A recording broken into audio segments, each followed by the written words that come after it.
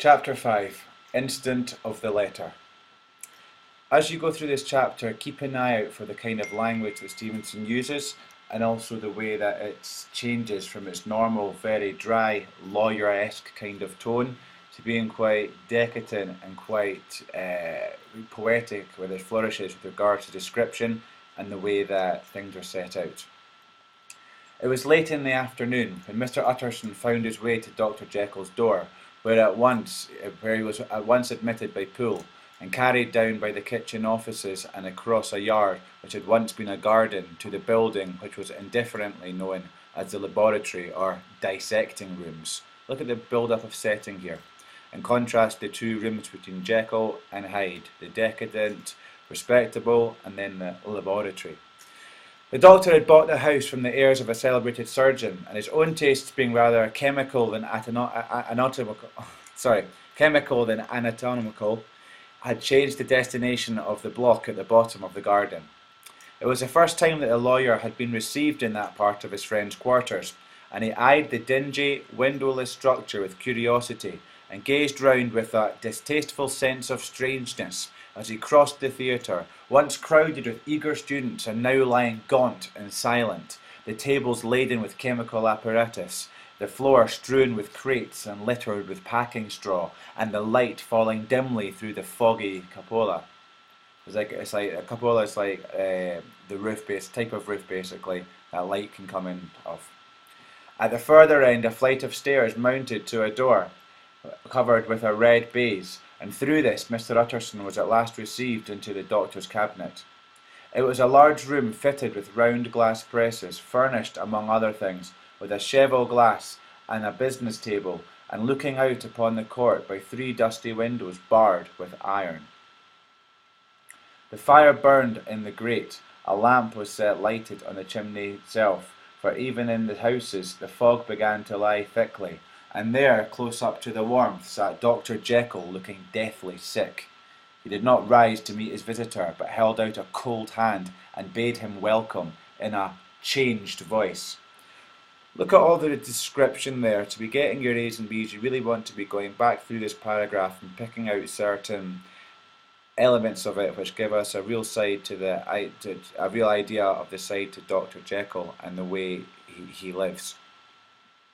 The idea there as well, cheval glass, which is a long full body mirror, and the court by three dusty windows barred with iron. What kind of atmosphere does this create for the reader? It's certainly ideas of impression and confinement. It's like a prison cell basically it makes us think of. And now, said Mr. Utterson, as soon as Poole had left them, you have heard the news? The doctor shuddered. They were crying it in the square, he said. I heard them from my dining room.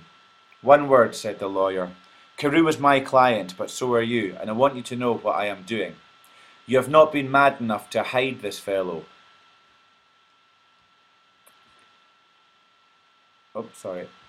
You've not been mad enough to hide this fellow. Utterson, I swear to God, cried the doctor. I swear to God I will never set eyes on him again.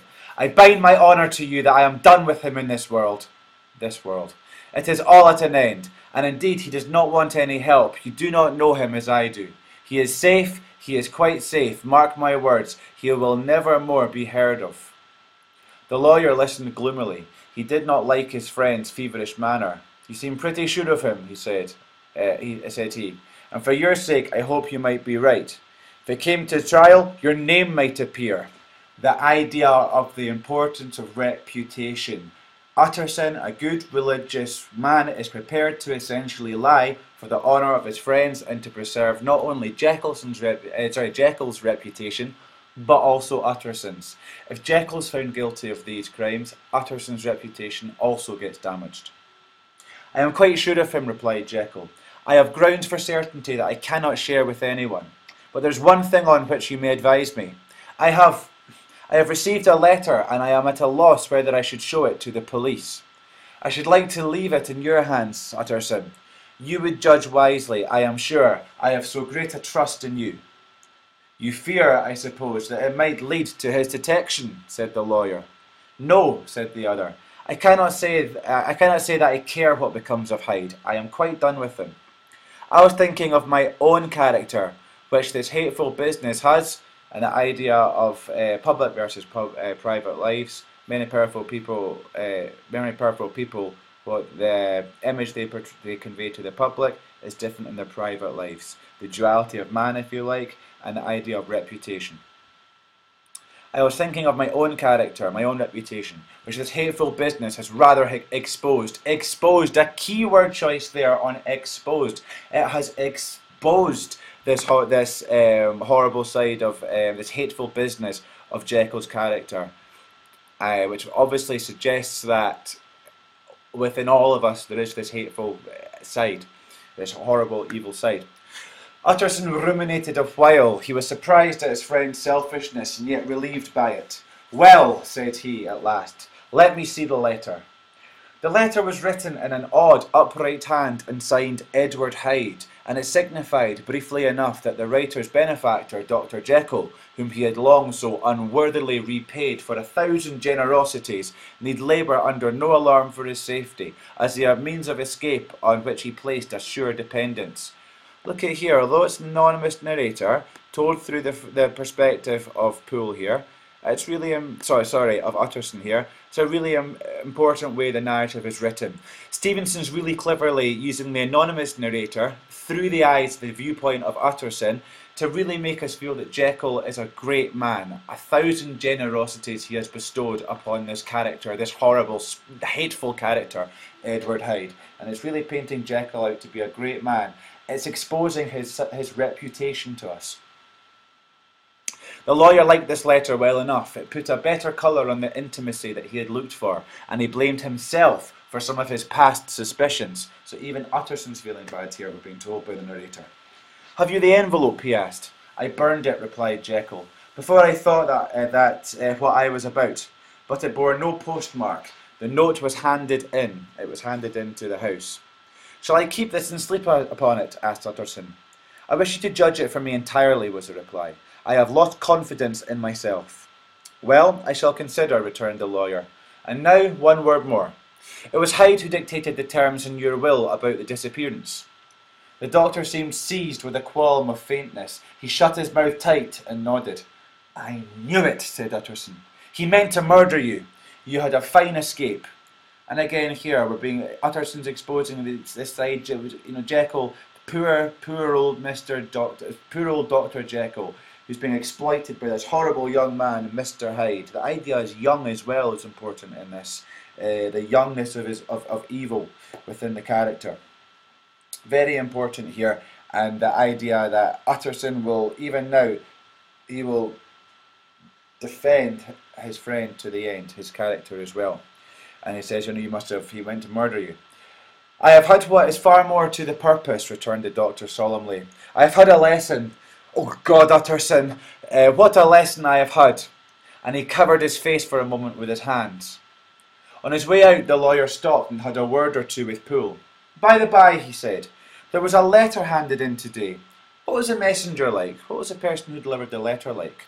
But Poole was positive nothing had come except by post, and only circulars by that, he added, only common things are distributed around the neighbourhood. This news sent the visitor off with his fears renewed. Plainly the letter had come by the laboratory door, possibly indeed it had been written in the cabinet, and if that were so, it must be differently judged and handled with more caution. So what it's saying there is that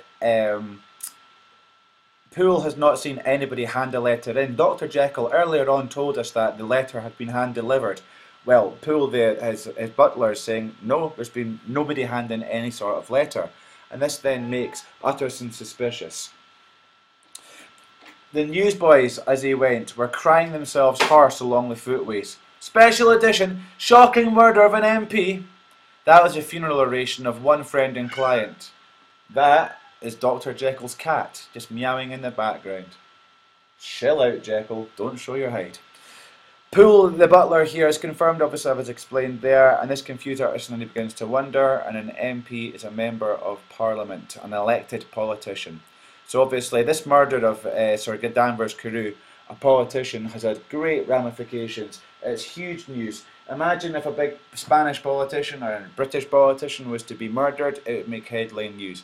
And this is showing how important this is, and also how daring, how dangerous a person Hyde is, because he's willing to do it to one of the most famous people in the country. So, special edition Talking Word of an MP was a funeral oration of one friend and client, and he could not help a certain apprehension lest the good name of another should be sucked down into the eddy of the scandal. So he doesn't want Jekyll to be brought into it. It was at least a ticklish decision that he had to make, and self-reliant as he was by habit, he began to cherish a longing for advice. He wished he could speak to somebody else. It was not to be had directly, but perhaps he thought it might be fished for. He might be able to speak to somebody and fish out the information. He really doesn't want Jekyll to be caught in with this at all. And again, think about the idea of him being a good Christian man, and he's prepared to lie, hide something from the police to conceal and to cover the reputation of his friend and client. Presently after, he sat on one side of his own hearth. Sorry, I'm just going to go back a minute. That's also important there, the idea of one friend and client. One friend and client. Not only does Utterson see him as a friend first, he secondly does see him as a client. And it's this idea of his reputation. Jekyll is a client of the lawyer, and he has to look after that as well. So presently after he went to find advice, he sat on one side of his own hearth with Mr. Guest, his head clerk, upon the other, and midway between, at a nicely calculated distance, a hearth just being the floor of a fireplace, at a nicely calculated distance from the fire, a bottle of a particular old wine that had long dwelt unsunned in the foundations of his house. So this guy is his head clerk. A clerk is a banker, and so he's got him involved.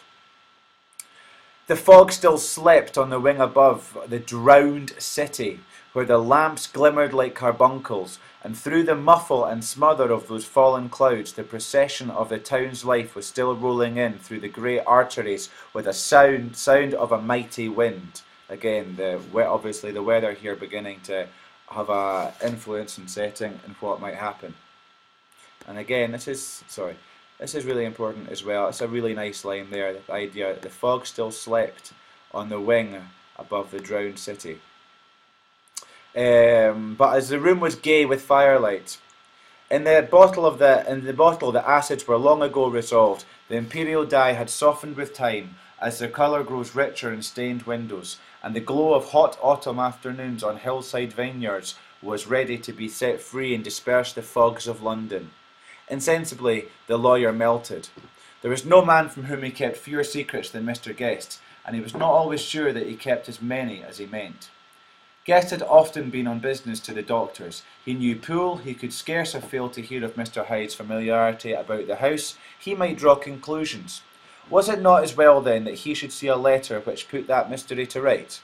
And above all, since Guest, being a great student and critic of handwriting, would consider the step natural and obliging. His clerk besides was a man of counsel. He could scarce read so strange a document without dropping a remark, and by that remark Mr. Utterson might shape his future discourse. "This is a sad business about Sir Danvers," he said. "Yes, sir, indeed. It has elicited a great deal of public feeling," returned Guest. "The man, of course, was mad." "I should like to hear your views on that," replied Utterson. "I have a document here in his handwriting. It is between ourselves, for I scarce know what to do about it. It is an ugly business at the best. But there it is, quite in your way. A murderer's autograph." So it's a letter from Hyde, obviously. Guest's eyes brightened, and he sat down at once and studied it with passion. "No, sir," he said, "not mad, but it is an odd hand. And by all accounts a very odd writer," added the lawyer. Just then the servant entered with a note. "Is that from Dr. Jekyll, sir?" inquired the clerk. "I thought I knew the writing. Anything private, Mr. Utterson?" "Only an invitation to dinner." "Why? Do you want to see it?" "One moment, I thank you, sir." And the clerk laid the 2 sheets of paper alongside and sedulously compared their contents. "Thank you, sir," he said at last, returning both. "It's a very interesting autograph." There was a pause, during which Mr. Utterson struggled with himself. "Why did you compare them, Guest?" he inquired suddenly. "Well, sir," returned the clerk, There's a rather singular resemblance. The two hands are in many points identical, only differently sloped, meaning that the handwriting are identical, although instead of sloping to the right, one of them slopes to the left instead. But they're very similar handwriting, well, the same kind of handwriting, identical, we're told. It is, as you say, rather quaint, returned Guest. I wouldn't speak of this note, you know, said the master. No, sir, said the clerk. I understand. I understand the importance to keep Dr. Jekyll's reputation. But no sooner was Mr. Utterson alone that night than he locked the note into his safe, where it reposed from that time forward. What, he thought, Henry Jekyll forged for a murderer! And his blood ran cold in his veins. So Utterson has had this letter. He's read it, and the letter obviously is some sort of confession, and in it saying that that Hyde has left forever. He won't be returning, and he won't be bothering Jekyll again. And what Utterson's done, he's found that peculiar, especially because that pool told him that no note had been handed in. So what he did was he went to his friend his clerk, Mr. Guest, and got him to study the handwriting, as he's a handwriting expert. The handwriting expert discovered that the handwriting is identical, only instead one faces to the right and one slopes to the right and one slopes to the left. This is interesting. Utterson now, the logical part of him has thought that he is obviously, Jekyll is now forging for a murderer. He's trying to cover up what a murderer has done. He's trying to make it out as if Hyde is gone. So this raises Utterson's suspicions even more. Utterson obviously believes that Hyde obviously has made Dr. Jekyll do this in some way or other, but now there's elements of doubt beginning to creep into his mind.